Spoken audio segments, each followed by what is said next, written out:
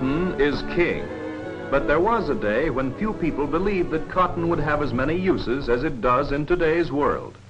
Cotton has been known for many hundreds of years, but it was not usable on a large scale until the beginning of the 19th century.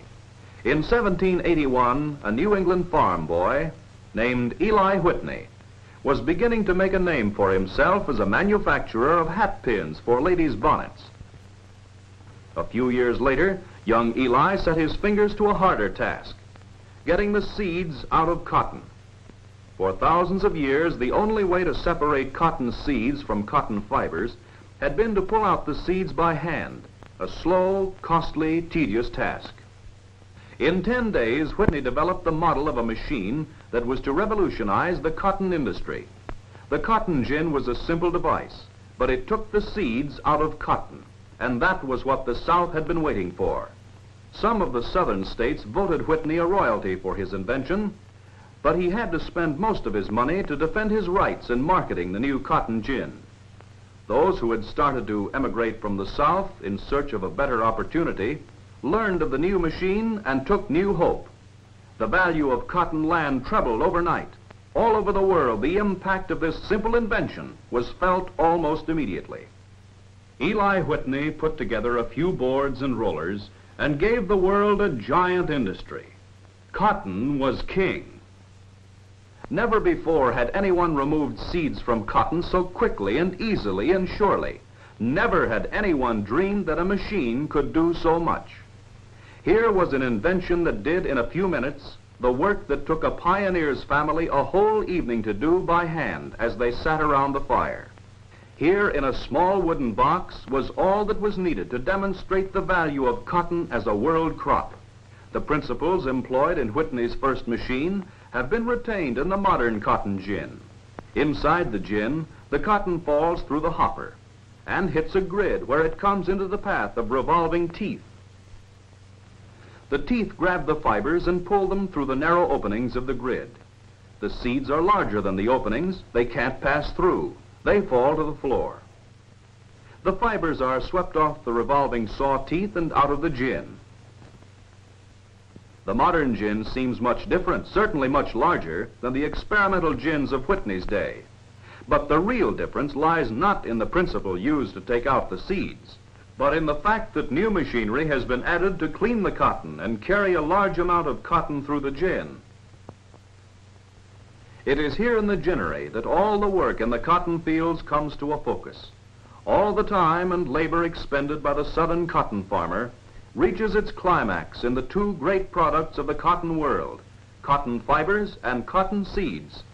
The valuable seeds emerge from the gin, fall into a trough, and are drawn away by suction. The seeds are still not entirely free from cotton. They're covered with a white fuzz known as cotton linters. Linters removed from the seeds in a later operation are used in many basic cotton products of great importance. The seeds are likewise storehouses of the wealth of the South. Each year brings new uses. Cotton seeds for various oils, for tar, phonograph records, cosmetics, and foods. Today, more than 60 products are made from cotton seed. So that the cotton can be handled conveniently, it must be made more compact and tied into a package or bale. As the ginned cotton collects, it is mechanically packed until enough has accumulated to make a 500-pound pack. The heavy pressure which is then applied produces good bales that are compact and uniform in size, almost completely covered with sturdy bagging. Iron bands wrapped tightly around the bale make sure king cotton can travel securely, if need be, to the ends of the earth. On the cotton plantations today, modern science and modern farm machinery play an important part. Work that formerly required days or weeks of sweating toil is now handled with ease and efficiency in a very short time. Early in the year, plows drawn by light but powerful modern tractors break the soil to a depth of 3 to 8 inches, preparing acres of land quickly and easily for the good crops of cotton to come. After the danger of frost is over and the land has been warmed by the spring sun, up-to-the-minute multiple row planting machines move swiftly over the fields, a far cry from the once common and laborious method of dropping the seed by hand. All through the growing season, modern cultivators roll through the fields of cotton plants, destroying weeds and grass, loosening the soil to let in air, allowing water to penetrate to the roots of the growing plants. Today, science as well as modern engineering has entered the cotton industry.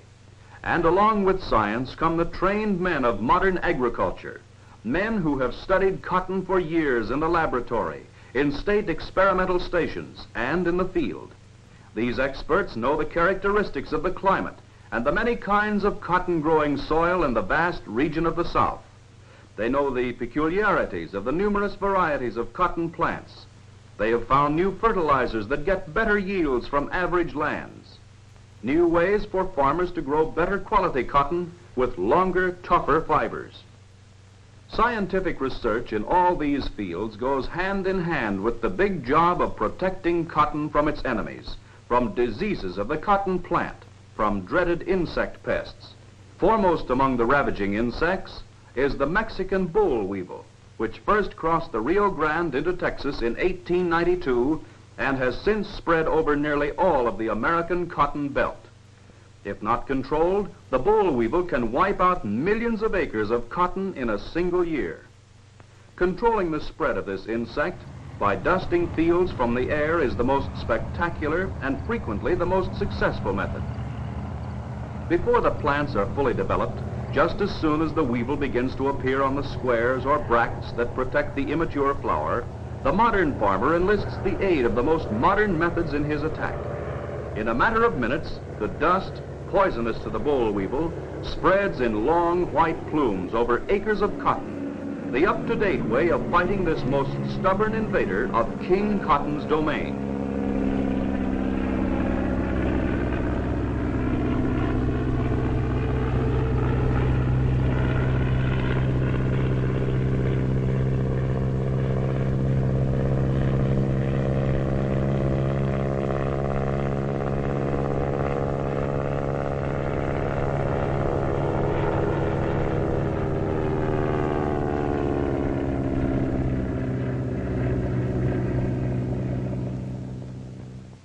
As a result of careful and scientific cotton farming today, the United States supplies the world with almost 1/2 of all the cotton it consumes. From thousands of fields come millions of bales, the product of hundreds of thousands of men, product of the soil of the South, product of science and American invention, product of America. In the fall of each year, on the coasts of the Atlantic and the Pacific, on the Gulf of Mexico, on the banks of the Mississippi, King Cotton starts his journey to the ports of the world. King Cotton, ruler of a huge industry at home and abroad. Cotton for the spindles of the world. World progress calls to cotton for textiles, cotton for clothing, cotton for fabrics. Yes, but for more than that, much more. The world calls for cotton for many unseen uses in virtually every industry. Surprising, for instance, is the tremendously important role that cotton plays in the manufacture of tires for modern automobiles. Everybody thinks of them as rubber tires, but it would be just as correct if these pneumatic cushions were called cotton tires. For actually, 50% of all the material that goes into the making of an automobile tire is cotton. Long before the tire assumes its familiar shape, yard upon yard of tough cotton fibers have been spun and twisted into cords, then woven into still tougher fabrics, fabrics that ensure long life and resistance to wear. Compounded rubber, heated to just the exact temperature, is then blended with the cotton fabric, coating it until together the materials form a kind of rubberized cloth. This exacting operation, wherein cotton and rubber each become part of a new fabric, is called calendering, and the materials are prepared with the greatest precision. Rubber, compounds, and cotton, and a tire begins to take form. On the building drum, great care is taken to ensure the exact position of the cords in the rubberized fabric. It is cut on the bias to give greater strength. Then another layer, another ply. But at this time, the cords must be at right angles to the first layer, so again it is cut on the bias. Thus, additional reinforcement, unseen protection, is built into the tire with cotton. After several layers have been carefully placed, the plies are trimmed and molded under the watchful eyes and skilled hands of men who are masters at their trade. The raw tire, expertly constructed, is next placed in a steel mold that not only gives it the tread design, but a complete curing as well. Under terrific heat and tremendous pressure, vulcanization takes place. The tire is toughened to a final degree. Indifferent now to heat, to cold, to all the elements, it has emerged ready to take its place, to play its important part of furnishing comfort on the wheels of the modern motor car. Rubber, compounds, cotton. Again, cotton for comfort, this time for comfort inside the motor car. Layer upon layer of thick, fluffy cotton blankets are formed into deep, soft paddings for the luxuriously comfortable seats. King cotton. Modern science has developed hundreds of new uses for cotton within the past few years. For instance, when scientifically treated with special gases and liquids, cotton can be transformed into beautiful, durable, and valuable plastics. Today, plastics made from cotton are used to make the sparkling, striking interior appointments in the up-to-date automobile. Plastics for the steering wheel, horn button, the gear shift control. Beauty to be sure, but a very practical beauty, a handsome gift of cotton. Cotton makes still another valuable contribution to appearance in the motoring age. Again, through the magic of science, of chemistry, cotton yields a treasure called cellulose. Cellulose to form a basic element in modern lacquer, a lacquer that is even more weather resistant than the metal it coats and protects. The short linters of cotton contain cellulose in its purest form. First, the oil is removed from the cotton linters, then the fibers are washed, mixed with chemicals, and stirred and heated and cooled, then mixed again with still more chemicals. At last, the solution is ready to receive the pure, rich pigments that are mixed in rotating drums. Cotton becomes lacquer, a beautifully glossy and rugged product built to stand up under every adverse condition.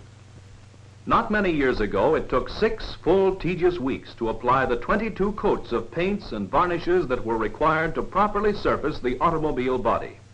But here again, science and cotton have united to simplify this by producing lacquer that is faster drying, longer lasting, smoother, harder, and more durable, and easier to apply.